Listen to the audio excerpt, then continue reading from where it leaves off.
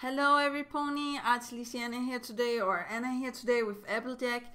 And as you can see, I'm going to react to Solar Pony, Where Is It? A fanfic reading random slice of life story. And don't worry, it's not a club, even though that, yeah, I will admit that I'm watching that too. But I will not recommend this if you're, not over 18 or you don't like, stuff like that. So don't. This one, this one should be just normal slice of life.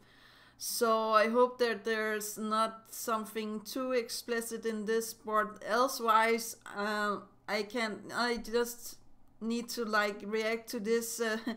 As you can see, he also almost have 1,000 subscribers, so I can only wait and see what he is doing. The only thing I know that is a male and the pony OC down here.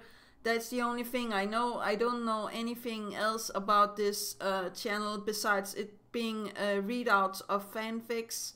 Most of the ones that he had is grimdark and sad, and that is not my cup of tea. So I was actually trying to find one that was just like normal. So yeah, here we go. 3, 2, 1, here we go.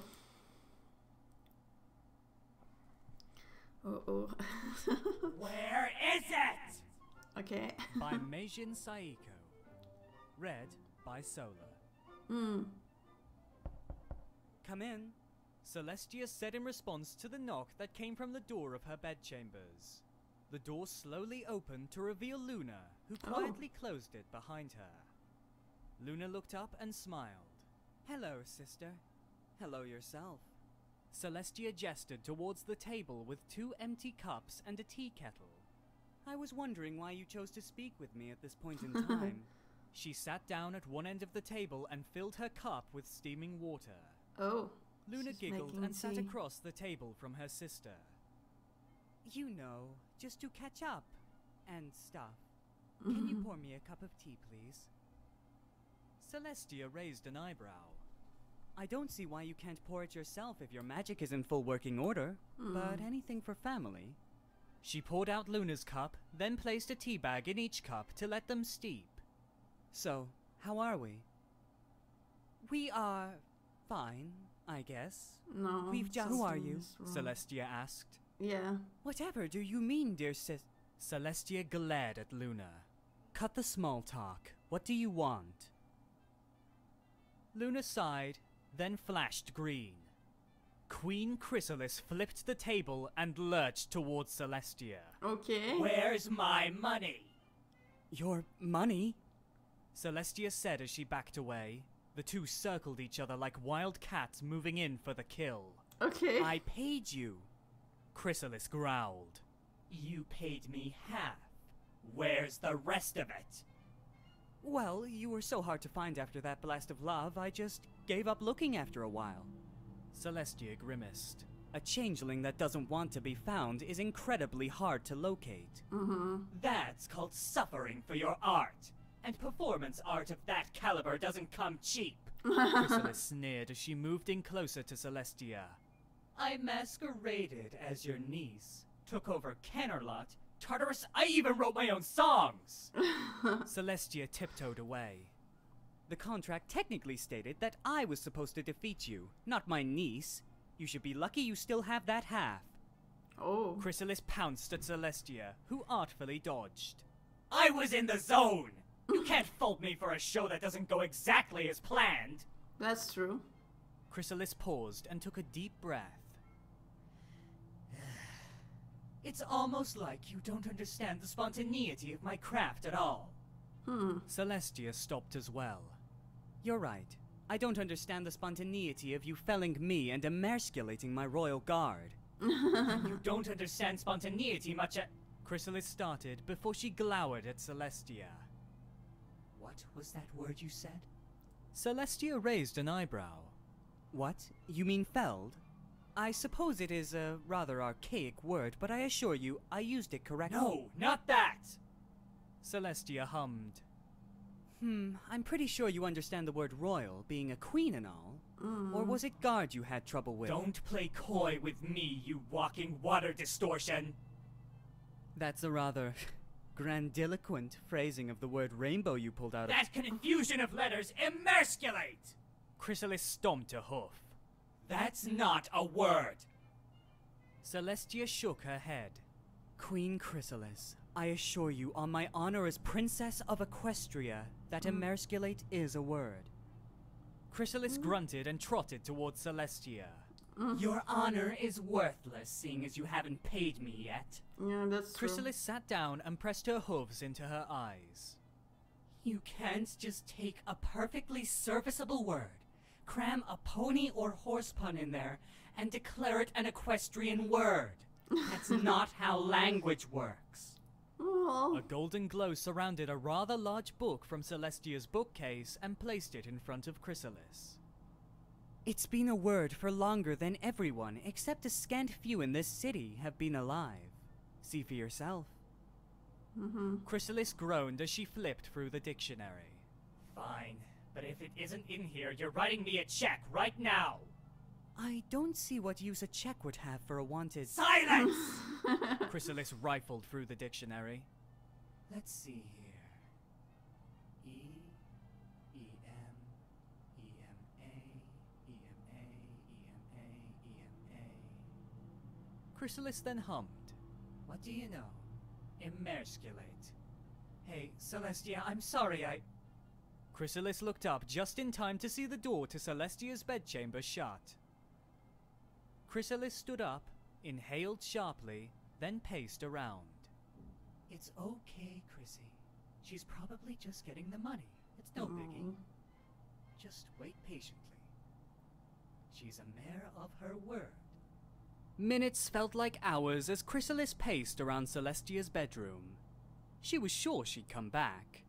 Her performance art troupe was admittedly doing well off the initial deposit, but a promise was a promise, even if you were unexpectedly emasculated. Chrysalis was feeling rather emasculated right now, in fact. If she knew Celestia's ego was so easily bruisable, she never would have agreed to the job. No, that's true. She asked for a wedding Canterlot would never forget, and by Chrysalis's good name, that was exactly what they got. That's even true. if Celestia was dodging payment.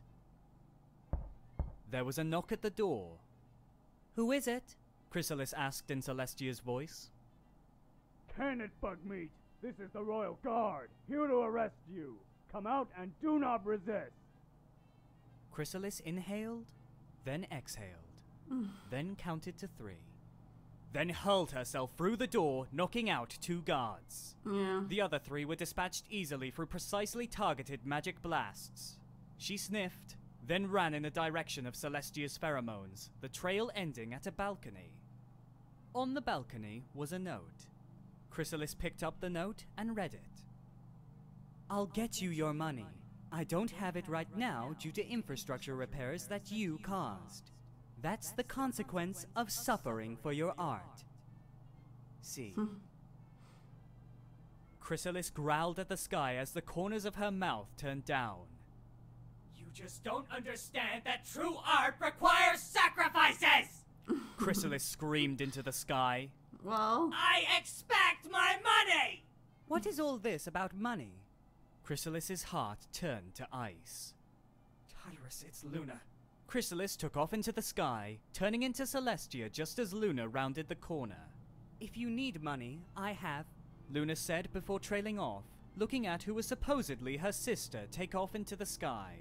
Luna sighed. The pride of that one, she said before walking back into the castle. yeah. She should have listened to Luna and got the money from her. That was good. That was fun. Yay. Okay, no, we can't see this because I'm trying to be a filtered reactor, or how to say that, so not reacting to this one, even though that it's good. I really like Wing T. Spears, actually. I'm a big fan of his. But back again to Solar Pony, I really do feel like he's doing a good job with this. Slowly open to I like the different voices that they have, Chrysali's voice and Celestia's voice. I know that he said that there was going to be links in the description, so maybe we can, yeah, original story and stuff like that. Yeah, I think I'm going to subscribe and like this and tweet it and Google Plus it as I'm used to doing. But I really do feel like this was a good job. Now, I know it's very hard for voice actors to actually do this, and there's not a lot of ponies that are doing actually these fanfic reading outs. I think I know of Snogwits that is also doing stuff like this, but I haven't like seen yeah, more of this, but I'll show you what he's doing and why I didn't like take other videos. Okay. It's not because I'm picky, it's just like most of the fanfic readings are sad or yeah, it's just not my, well, there's the blank job, that was a comedy, but yeah, okay. I feel like this one was actually very good for me to react to, because I feel like this is a story that I actually like, but see here, it's sad or, you know, slice of life again. I'm not quite sure about this because of the, you know, pin. It seems like it's sad, so this one was more like a safe bet for me, or how to say that. So I don't know if you're taking it personally, but I really like the OC, his OC design. I'm going to see this Q&A after I'm done with this reaction, and yeah, I'm actually thinking that I'm going to watch some of the other ones as well. And now that I know what he is doing, the sad fix or the, you know, grimdark ones is not something for me, so I will probably not see those, but the other ones I will see, and if I like them, I'm going to tweet and Google Plus them as well. But I definitely feel like he's worth more subscribers and worth more likes, so that is actually all that I have to say for today. So do remember that inspiration is right around the corner. Do remember to take care of yourself and loved ones, and that is actually all. Yeah, okay, bye.